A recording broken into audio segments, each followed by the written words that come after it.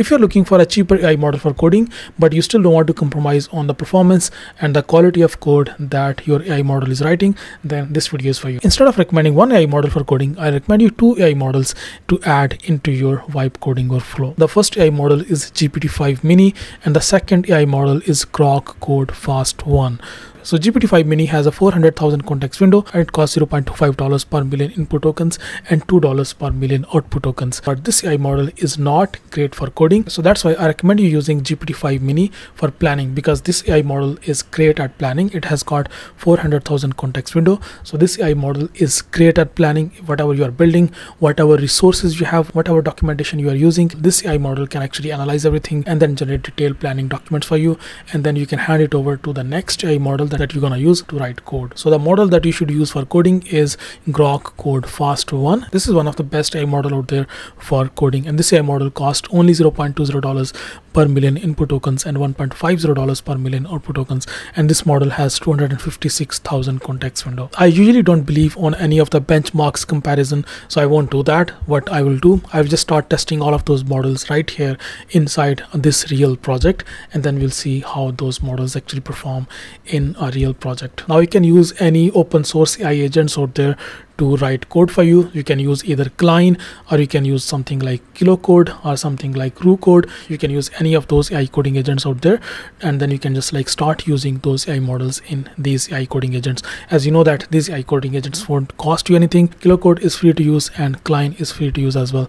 But these days my favorite one is Code. So that's why I'm just going to use Code. So this is an empty Next.js project that I just created right now. And now what I'm going to do, I'm going to open Code. And first we are going to do planning for this project. We are going to like create something, and then we're going to like do planning for this project. For planning, what I'm going to do, I'm going to use GPT-5 Mini. So I'll just look for GPT-5 Mini.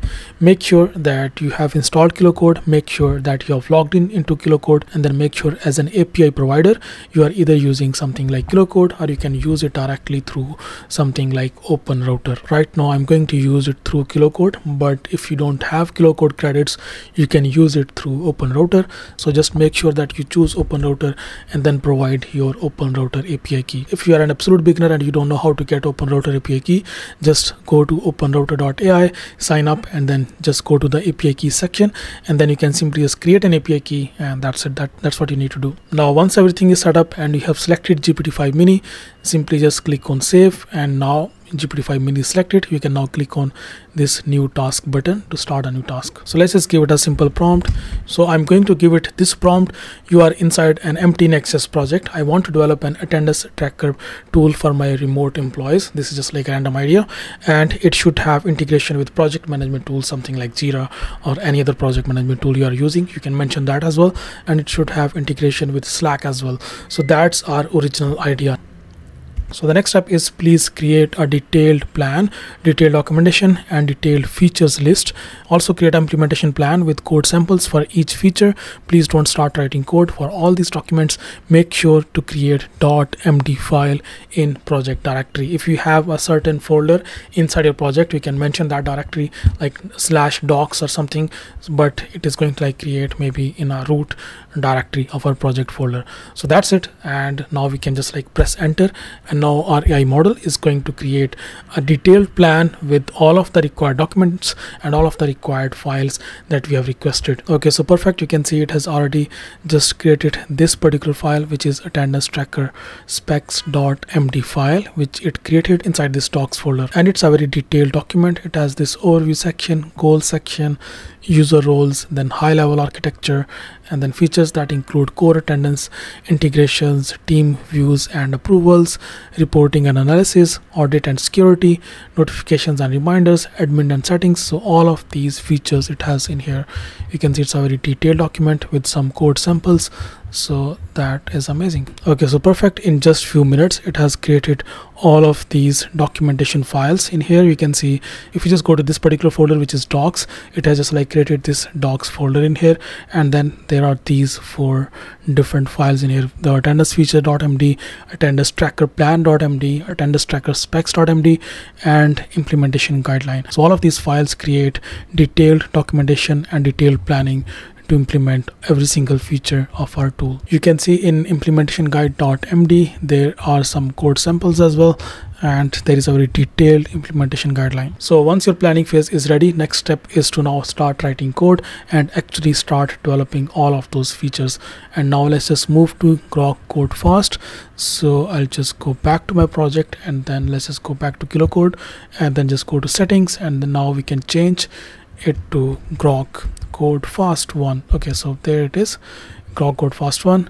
And now let's just maybe start a new chat. You are inside Next.js project. Please review /docs folder to understand what we are building, and then start developing the features as per the guidelines one by one. Please keep the implementation document updated to keep track of the development progress. So this is the simple prompt. You are inside a Next.js project. Please review documents folder to understand what we are building, and then start developing the features as per the guidelines one by one. Please keep the implementation document updated to keep track of the development progress. That's it. Now let's just press enter, and now let's just see how our Grok Code Fast 1 will perform. So now you can see it is reading the multiple files, all of the files which are inside this documentation folder. And now you can see first it has created this to-do list. In this to-do list, the first thing is to review documents and understanding the project, and it has done that. Next step is project setup, database, Prisma, SQLite, auth and authentication.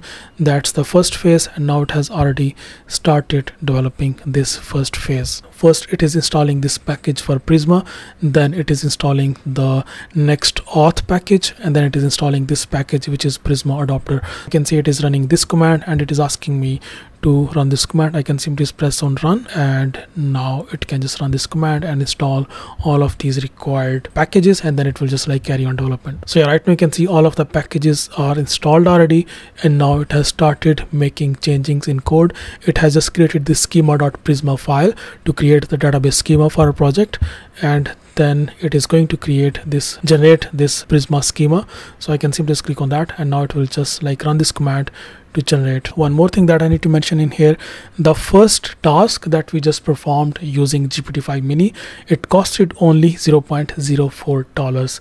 So the cost for whole planning phase was only $0.04.